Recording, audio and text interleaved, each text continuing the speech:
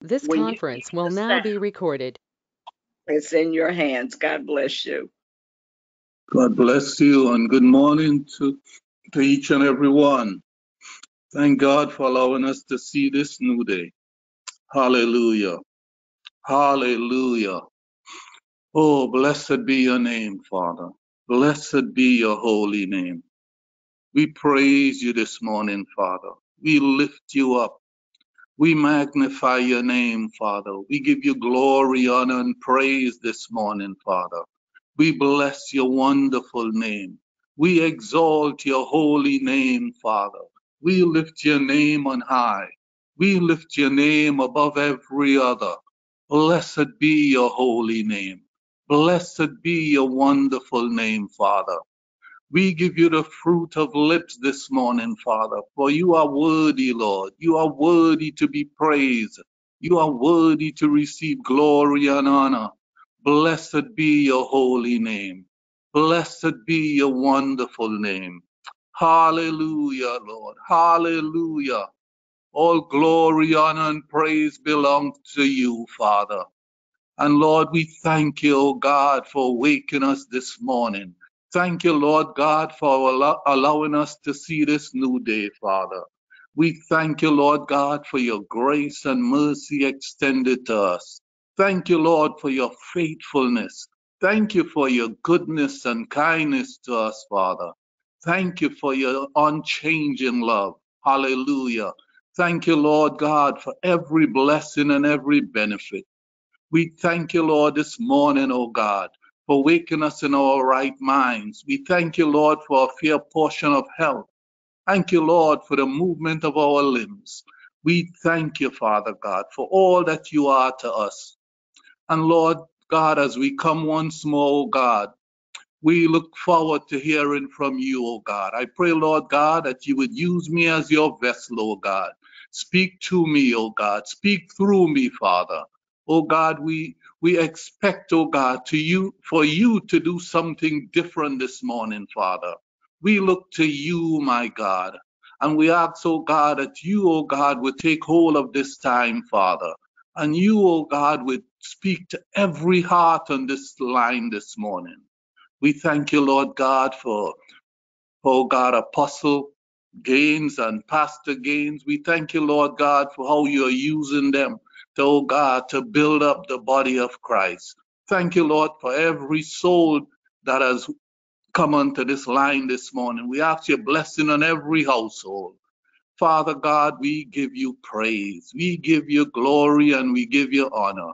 And we say, Lord, have your way this morning. Have thine own way, Father. In Jesus' name we pray. Amen and amen. Hallelujah. This morning, February 16th, we once more are looking to hear from God. Hallelujah.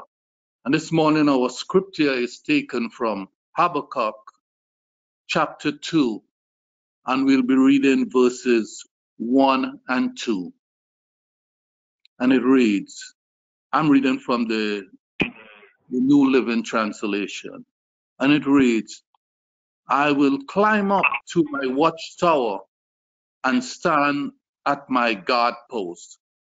There I will wait to see what the Lord says and how he will answer my complaint.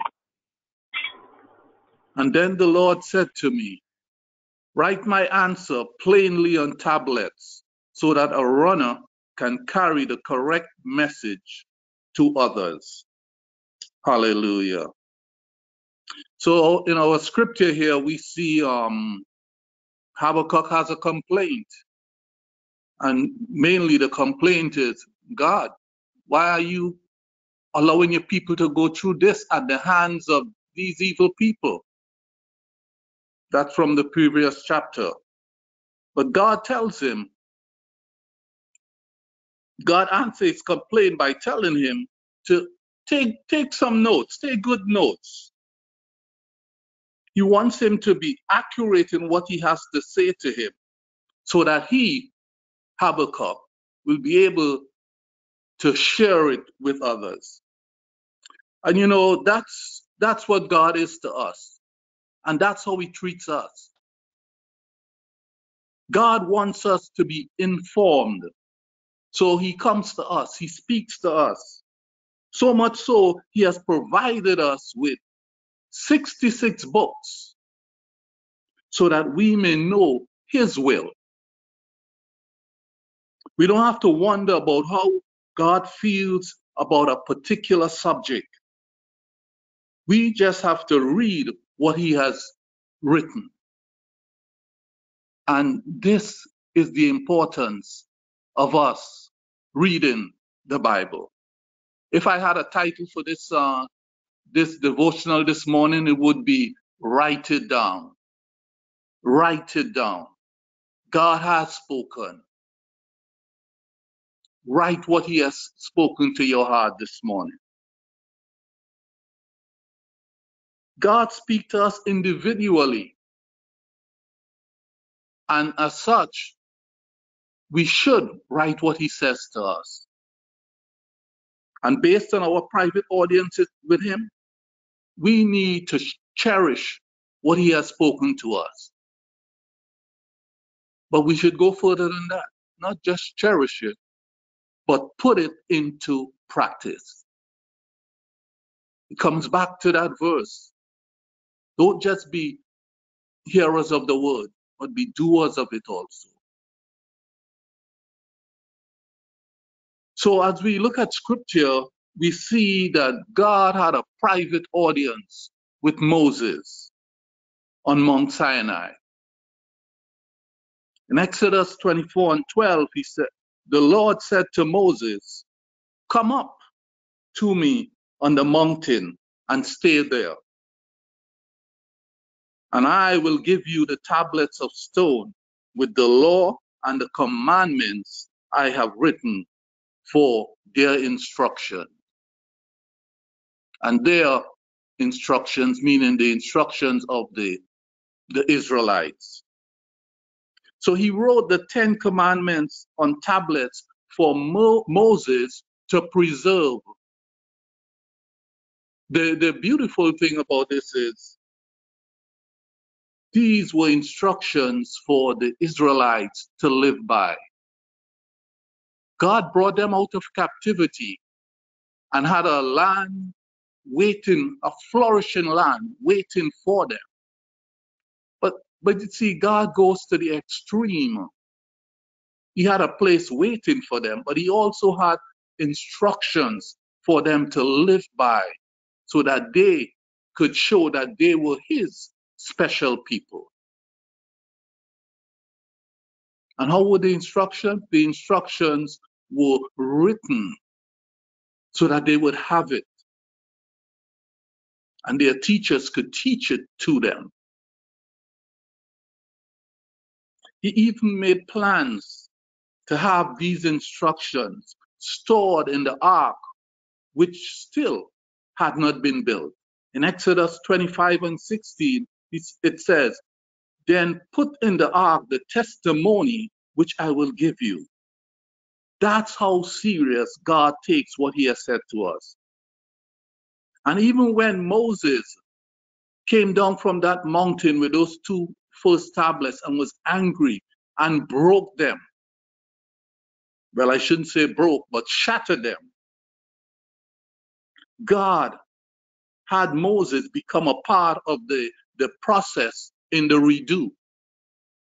Because he told Moses to cut 2 new tablets so he could write on them what had been previously given to him. In Exodus 34:27 through 29, it reads, then the Lord said to Moses, write down these words, for in accordance with these words I have made a covenant with you and with Israel. Moses was there with the Lord 40 days and 40 nights without eating bread or drinking water. And he wrote on the tablets the words of the covenant, the 10 commandments. Then Moses came down from Mount Sinai with 2 tablets of the covenant law in his hands. Now, here again, Moses had the covenant once more, but this time there is no fuss in the camp. There is no fuss in the camp because the people had learned a serious lesson, because over 3,000 of them were wiped out, or let's say killed, in the previous go round. So now they were waiting with expectancy for what Moses had to say to them. In Deuteronomy 5, Moses shared with, well, in Deuteronomy 6, Moses shared what was on those tablets. And they were told, these commandments that I give you today are to be on your hearts. Impress them on your children. Talk about them when you sit at home and when you walk along the road, when you lie down, when you get up. Tie them as symbols on your hands and bind them on your foreheads. Write them on the door frames of your houses and on your gates. This is what God wanted Moses to bring to the people's attention. This is what they had to do. He wanted them to take this word seriously. He wanted them to put it into practice. He wanted it to be in their faces. Write them on the door frames of your houses and on your gates. Remember this word. Put it into practice daily. My question to us today is, what are we doing with the commands that God has given to us? Are we keeping them that close? Are we allowing God to use them in our lives? Or are we using them as God has placed them in our lives? Maybe the question should be, did we write them down?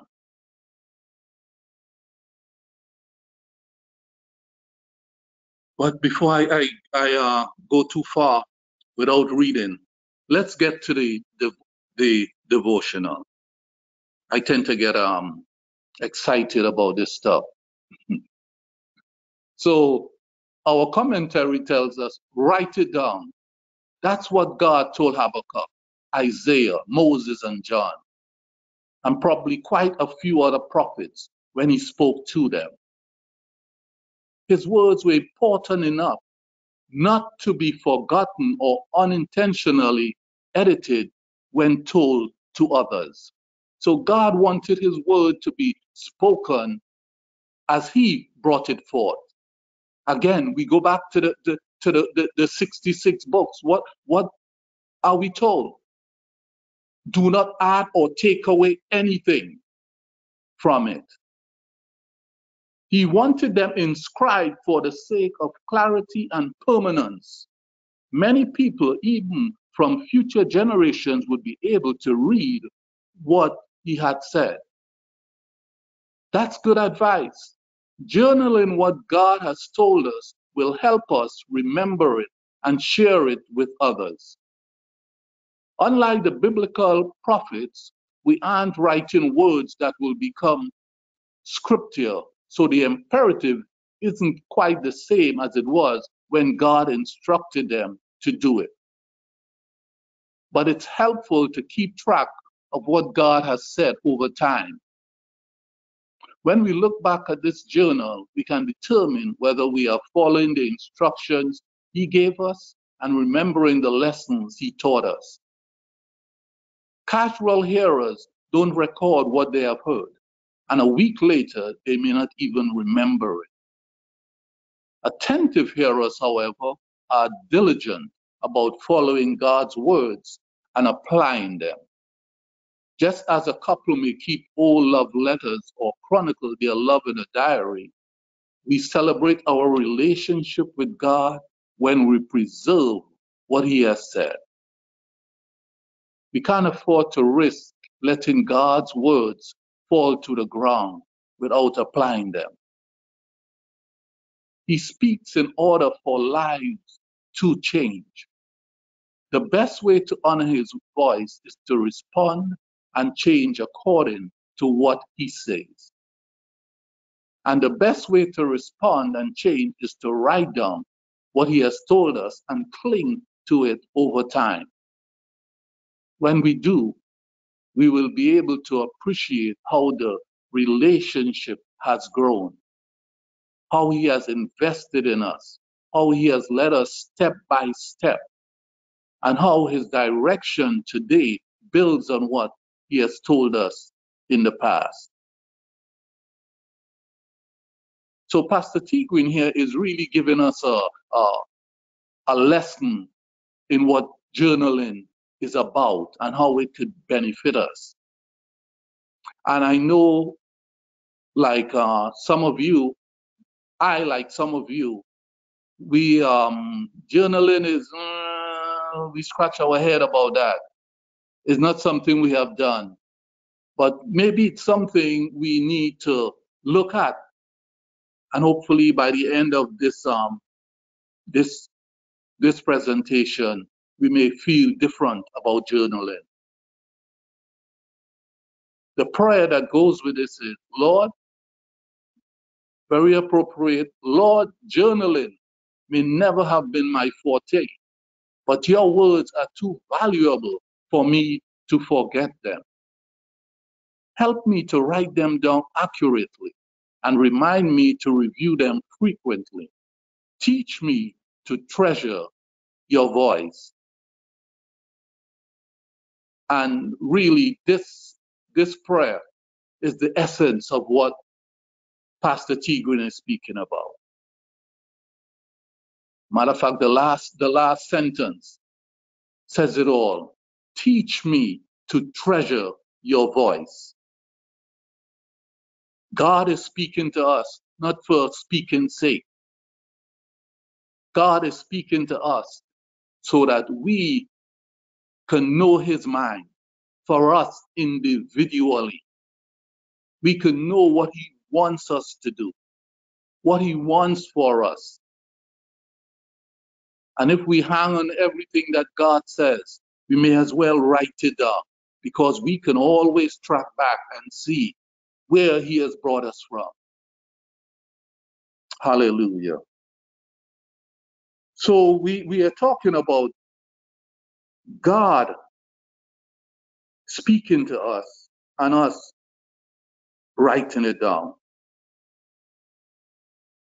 In Psalm 119 and 11, it says, thy word have I hid in my heart that I might not sin against you. And that's a great verse. We can hide it or we can write it. But the importance of it is allowing it to work in our lives. It's allowing whatever God has told us to become a part of our lives, meaning we are practicing what it says. And if we have written what God has given to us, we will realize that it's small bites that we have, that we can chew over time and measure how far we have come or how close we have held to what God has told us. Our adherence to what he has already given to us will determine how far and how fast we move ahead spiritually.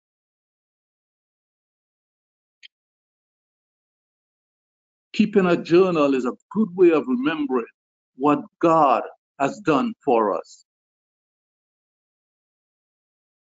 And the interesting thing, in the Bible days, as we go back, they didn't have journals.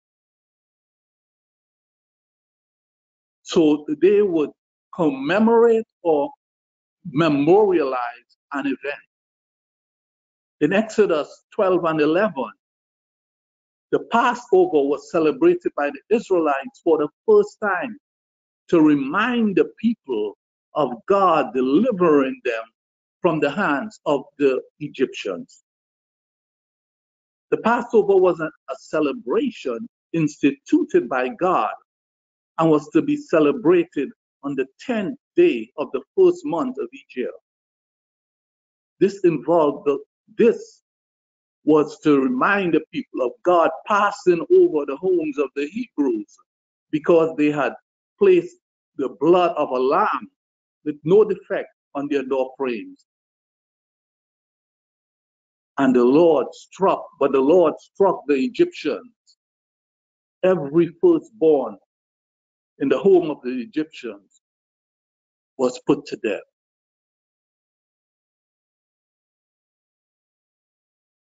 That was something that the Israelites had to remember. And as I think about it, we have had some Passovers in our lives. God had passed over some stuff in our lives, but it wasn't because of the blood sprinkled over our door frames. It's the blood that ran from Calvary's cross. It's the blood that Jesus shed for us. He made a way that God will pass us over when we come up short. Hallelujah. Hallelujah. We also see in Joshua 4, when the whole nation had finished crossing the Jordan, God said to Joshua, choose 12 men from among the people, one from each tribe, and tell them to take up 12 stones from the middle of the Jordan, from right where the priests are standing, and carry them over with you and put them down at the place where you stay tonight. So Joshua called together the 12 men he had appointed from the Israelites, one from each tribe, and said to them, go over before the ark of the Lord your God into the middle of the Jordan. Each of you is to take up a stone on his shoulder according to the number of the tribes of the Israelites, to serve as a sign among you. In the future, when your children ask you what these stones mean, tell them that the flow of the Jordan was cut off before the ark of the covenant of the Lord. When it crossed the Jordan, the waters of the Jordan were cut off. These stones are to be a memorial to the people of Israel forever. So we see in this verse, and in this passage, I should say, the stones were to be a memorial of what God had done for the Israelites. It was going to be what God had done for them was going to be journaled in stones and in their hearts. But we know the older folk would die. But the stones were there as a memorial of what happened. So in short, this was their journal of what God had done for them. And sometimes it's easy, as we see even in the lives of the Israelites, after all God had done for them. And although the word was before them, although the prophets told them time and time again of what God's word said, they still went astray. They still choose to do opposite of what God had told them to do. But today, we have that opportunity where we can make sure that we write down what God says to us. And again, we write it not to put it away, but to reflect on it daily, that we can walk in obedience to what God is saying. Have you written down all that God has said to you? As any one of us? It's a reminder to us when things look bleak. We all have testimonies of what God has brought us through. But sometimes we need to be reminded of where we once were to avoid complacency. And the interesting thing is, the way we are reminded at times is through difficulties, through trouble. But again, if we are keeping that journal, we can look back and recognize, oh, God has been with me. God has been faithful. God has brought me through in the past, and He will do it again. And if I can give you some benefits to journaling,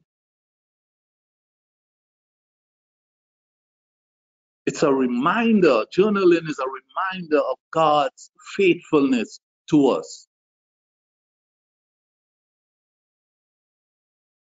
It's when we look back, we would recognize that it's hope when it seemed hopeless.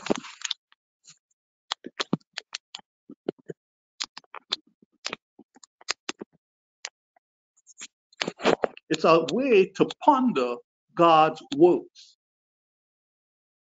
As a matter of fact, Psalm 111:2 says, "Great are the works of the Lord. They are pondered by all who delight in Him." Hallelujah. We can use journaling as a means of expressing ourselves to God. You see, expressing ourselves to God, we have that confidence in God that He wants us to express ourselves. God has worked in our life. He has called us friends. So we can go to Him. We can tell Him clearly how we feel. We don't have to hold it back. He knows what our thoughts anyway. Why not speak to Him?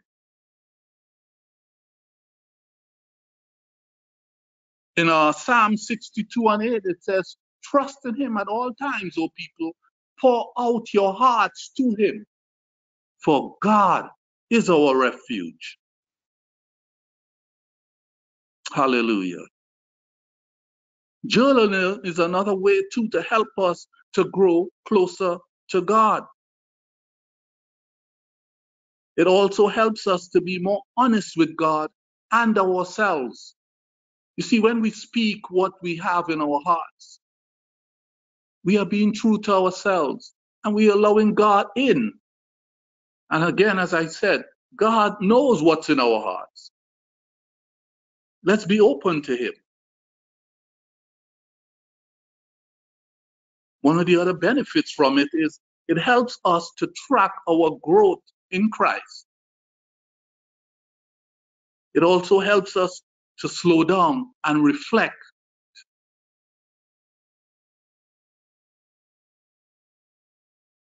You see, as much as these are benefits of journaling, nothing comes of it if we don't do it.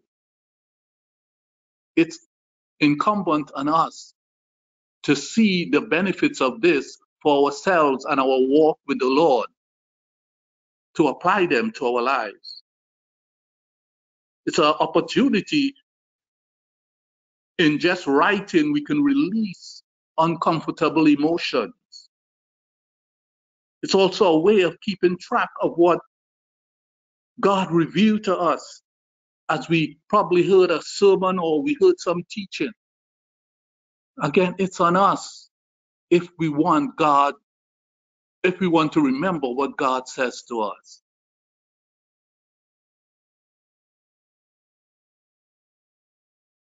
God is speaking. Are we writing? God is speaking. Are we benefiting from what He is saying?